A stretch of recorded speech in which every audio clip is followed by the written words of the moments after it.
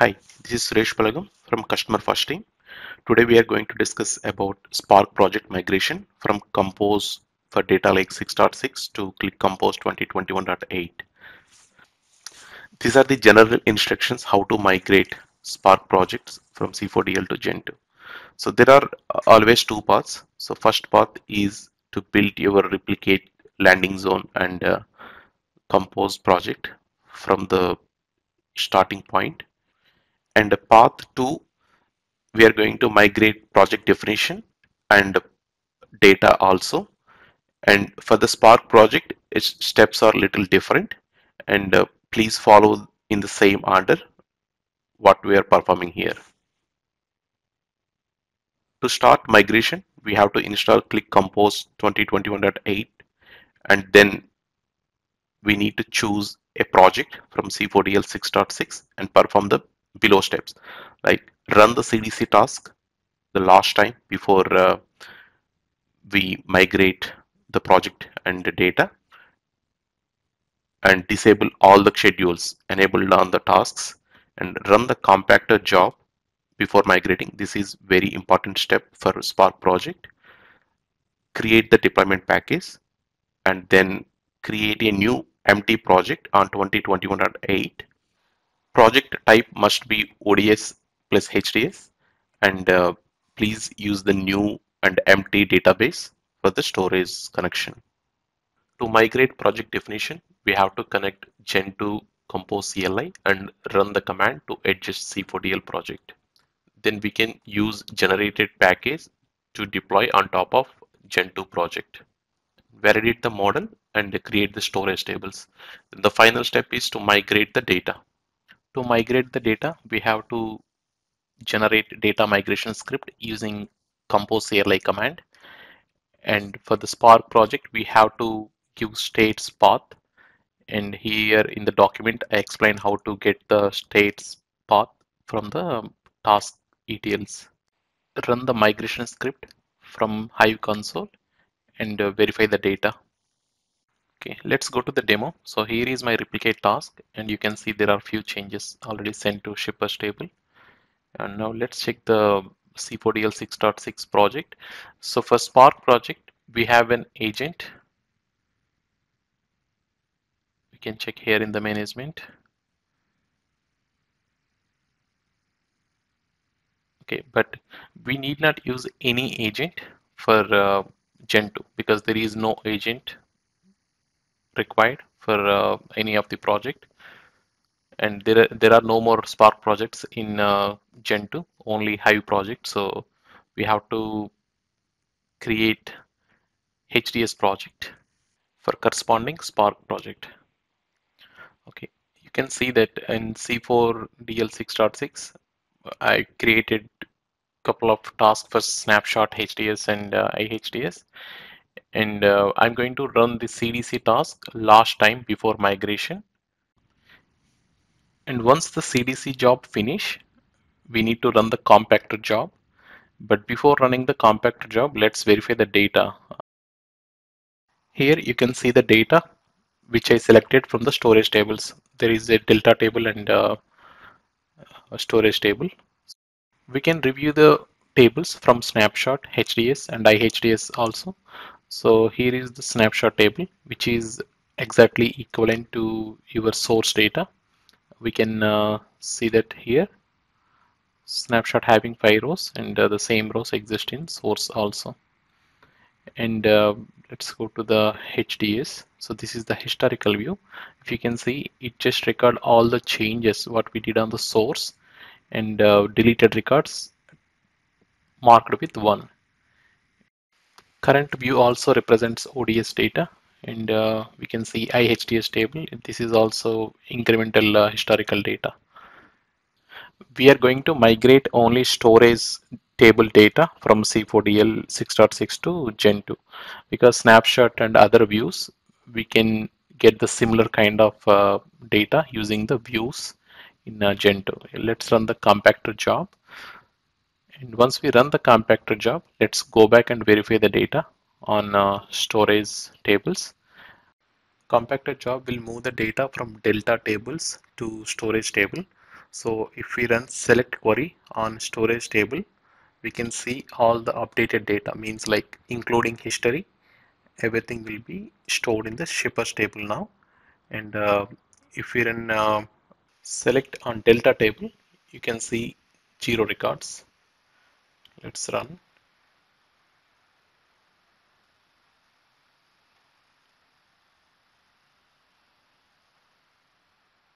Okay, because all the data moved from delta to the shippers table. So we finished all the required steps on C4DL66 project. So we are good to generate a deployment package. So let's go to Qlik Compose and create a new project. So let's copy the same project name and create a project, and select the data lake, and we have to choose ODS and HDS for Spark project migration, and on-premise and Hive Acid, and then CDP. Finish. So now we created an empty project, and let's create a valid storage zone connection here. Now we have an empty project with valid storage zone connection in Qlik Compose. So let's go to C4DL 6.6 and generate a deployment package.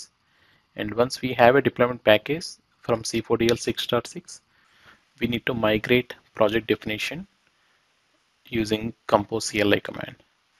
Okay, this file is in file for next two compose CLI commands. So let's connect to the compose CLI. Okay, make sure you run this command as an administrator. Okay, here is the command, and let's run the command with correct deployment package. Okay, let's go to the project folder to see the generated deployment package, and we have to deploy this package on top of Qlik Compose project that we created a few minutes back.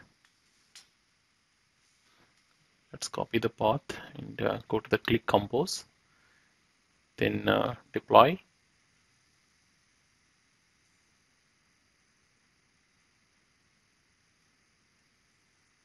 Okay, select the package name,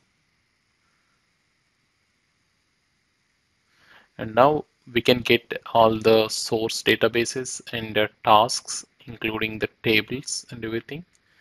Yeah, now let's do the test connection for both data lake and landing zone. Okay, looks good. Let's validate the metadata. Okay, now we can create the storage zone. Okay, here the empty storage tables getting created. Let's run it. Okay, now let's go to dbeaver and verify the Gen2 storage database tables. Okay, we connected to Gen2 storage database, and we can run select on Qlik CMPS states table and some storage tables. We can see that currently there is no data here, and after we finish the migration of data from C4DL to Gen2, we can see the actual data here. Let us connect to the C4DL 6.6 project and copy the states path from the ETL steps. So just copy up to storage. To migrate the data, we have to run one more CLI command. So for the CLI command, we have to provide a states path, which we just copied it from the task ETL steps. Here we can see the data migration script, in which we can run from Hive console. And once we finish running the script, let's go to dbeaver again and verify the data.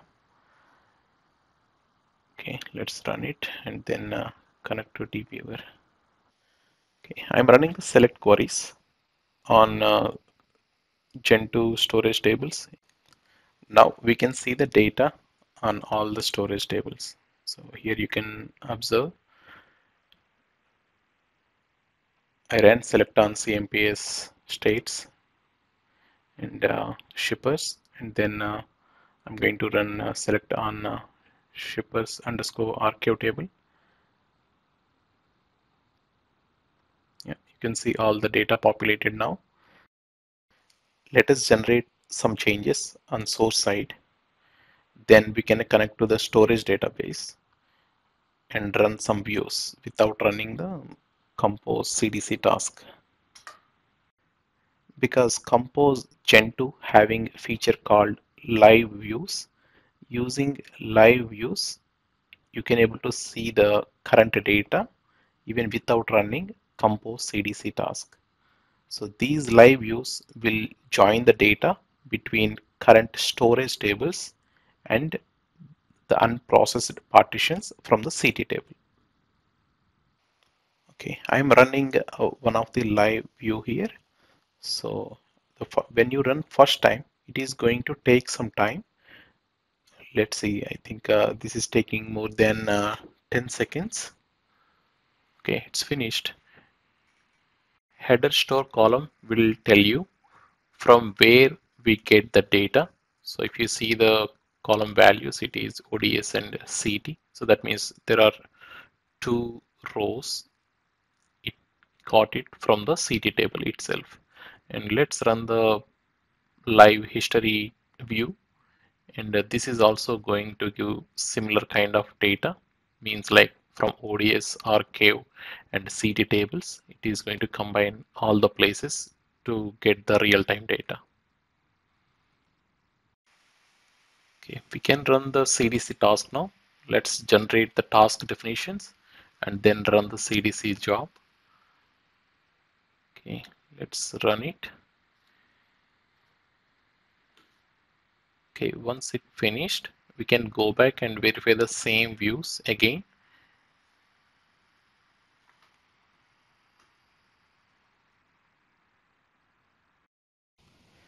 Since we ran compose CDC task, so our storage tables also getting updated with the current data. So let's run the storage tables first, then go to the views.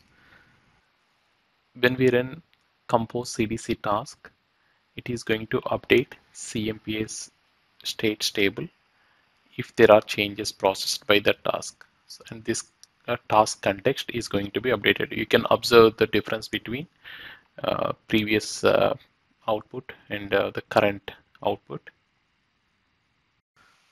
I'm going to select the data from storage tables, and we can see the updated data on both the storage tables like shippers and shippers underscore archive. So we can see the archive table also.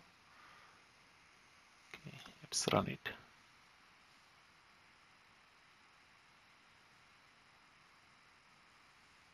Okay, you can see that updated rows. Okay, now let's connect to the Gen 2 views and then run the queries. And the shippers view is going to give ODS view of the data, and it includes the deleted records also marked with 1. And here is the live view. We already seen the data populated from CT tables and ODS tables, but if we can see the data now, it should be updated with ODS completely because there are no unprocessed changes left in the CT table. Yeah, you can see the header store column now, everything updated with the ODS. And first time it took some time, but second time when you're in the same view, it finished in a few seconds. And the same thing is going to happen with the live history table. Okay, it took some time first time, but if you see the header store, all values is getting updated with the ODS and archive.